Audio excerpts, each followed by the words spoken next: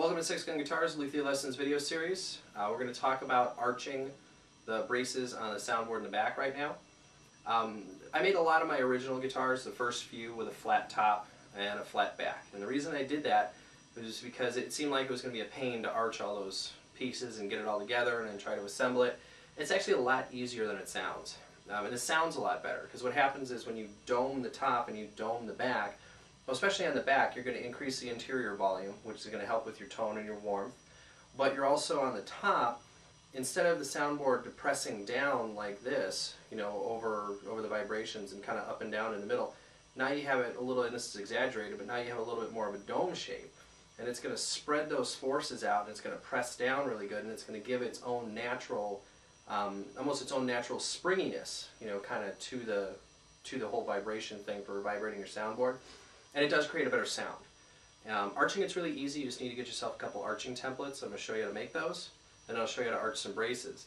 You either need to use a Go deck, or you need to clamp the braces on the guitar a little bit differently than you would with just laying them on and squishing them down flat. I used to use a lot of cam clamps, and I'll lay my soundboard out, I'll lay the braces out, whichever ones I'm gluing, and then I'll actually pinch them. What happens when you pinch them is you force the soundboard to take the curvature of the braces, because the braces aren't going to bend, the soundboard is. So it forces it to take the curvature, so clamping and gluing and all that stuff really isn't that much more of an issue as long as you have some cam clamps. But I'll take you over and I'll show you how to make that arching template and kind of go from there, and we'll put an arch on the back of a brace for you, show you how easy that is. And then you should be able to arch all your braces in the future, and you will get a lot better results from it. This is the arching template that I've got. I made this, and I'll show you how to do that really quickly here. But this is a 1/4 inch offset over a 16-inch span, which is what I wanted for the back. So I wanted about a 1/4 inch of bump, you know, kind of in the middle for that to pop out. On a back, you can get pretty liberal. You can go up about as, you know, even as much as a half if you really want to increase that interior volume and really give a nice dome to the back. I really think having a nice dome on the back of the guitar looks nice. But this is the template I made. And all I did was I took a piece of wood, and we'll just use this fretboard cutoff as an example, that was 16 inches wide. And it was 16 inches wide, and all I do is, actually we'll do the line first. What you're going to want to do is just draw a line down the board pretty close to the top. Let's go ahead and draw it across nice and straight. Now you got the line on there. So you draw your line on there, and at the end of either line, you want to go ahead and drill in a screw. Now you can do this with a nail, you can do this with a couple of tacks, you know, there's a bunch of different ways to do it. I just think the screws are fast and easy. So I got these 2 screws in here. Now I'm going to line this guy up on here, so that way the line on here hits the back of the screw. So it's actually on this side of the screw. If it's up this high, you're not going to get a correct measurement. So you want the line hitting the bottoms of the screws on either side. So right now, if I were to put this ruler on my line, it's actually going to touch the back of the screws all the way across. And it does. And I can actually look over and check that. My line is good. Now what you want to do is find the center. And it's about 16 inches. It's an 8-inch center. And because I want a 1/4 inch of deflection, I want to measure up a 1/4 of an inch. Go ahead and mark that. And now what you need to do, and I actually don't have it over here, so I'm going to run grab it. Either take a metal ruler, take a piece of guitar binding, which is what I'm going to do. Take anything that's long and flexible. You want something that flexes evenly. So sometimes guitar binding isn't the best, but this stuff's cut pretty clean, so it should be good. So what you want to do now is lay that guitar binding nice and upright here, right on your line. And then you want to give it a little push forward. You want to push it forward until it reaches that 1/4 inch mark that you put on there. So now I've got that up. I'm checking my corners just to make sure that my line is good. Got to bend my screw just a bit to make sure that comes back in right. But you get your bend, and once you've got your bend in there, you come across with your pencil on the other side and go kind of light so you don't mess the bend up. but go ahead and draw your curve in on the other side. And you might be able to see that, but you get it drawn on there. And now you've got this nice graceful curve that goes from the end point all the way up to your quarter and nice and evenly down to your other end point. And again, that might be a little difficult to see, but we can get it on there as best we can. And I'll do this really quick from this side, just so you can see it again a little bit easier. Line it up so the lines are on the bottom of the screws. Put your piece on here. It's nice and lined up straight. Push it out to the 1/4 inch mark.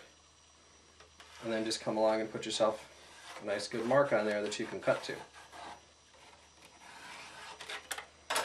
Now what you're going to want to do to get this thing rounded off is just clamp it down and come along with, I would use a saw to take off the majority of it, and then go ahead and come back with either a black plane, come back with a piece of sandpaper or a scraper, sandpaper wrapped around a nice square block, and come back and just kind of go back and forth and refine this curve so that way it's 100% matching to the line.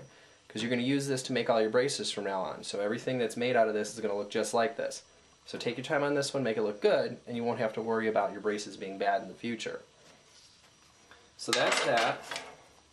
I've already made one of these. I just made this out of 1/8 inch MDF. You can really make it out of whatever you want. I poked a little hole in the top so I can hang it on the pegboard. Just makes life a little easier with all the stuff you've got, especially I'm working in a single car garage. So let me get the screws out of the way.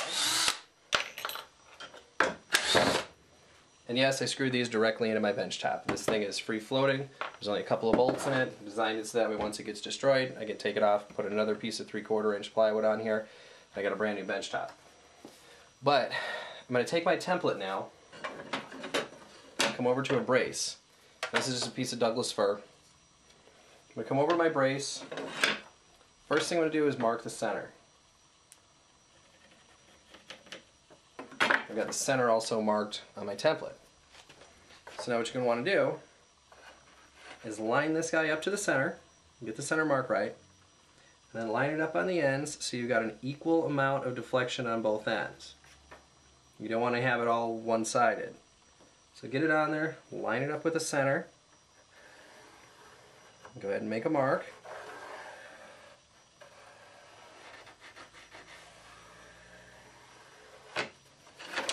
Now that is going to be the mark that I come down to when I use my plane.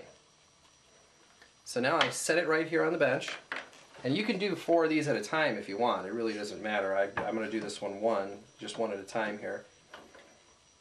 But clamp the one end down so you can work on the far side.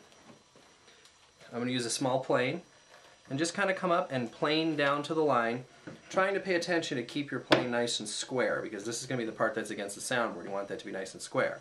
So I'm going to come over and nice and easily, you want to do kind of long even strokes if you can. It's hard up here because you're right near the line, but you want to do about as long of a stroke as you possibly can so that way you don't carve any divots in there that you have to chase down later.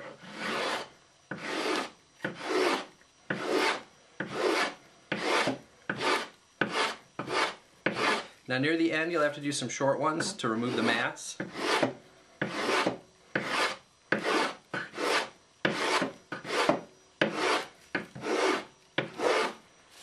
And kind of pull out your shavings there.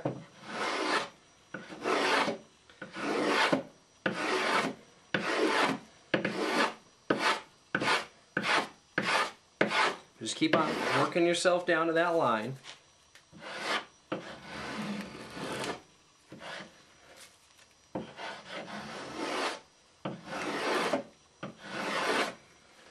And once you get down to it,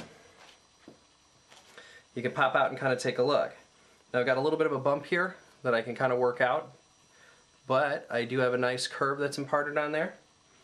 And then what you can do is go ahead and turn it around, or actually it's best for you to flip around because the marks are on the same side. So you flip it around,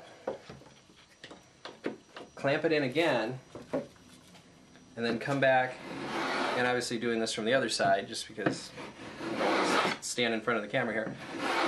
But you bring down your other end.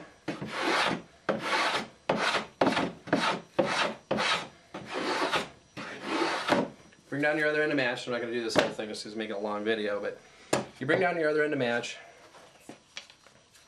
check it against your template, and the one side we did does look pretty good. Check it against your template, and then proceed to the rest of them.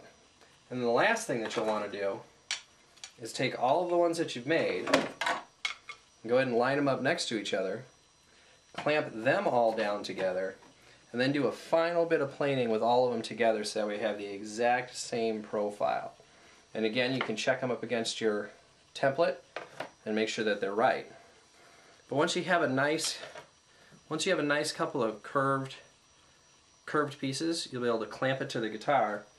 And again, the way that I do this is, if this is my soundboard blank,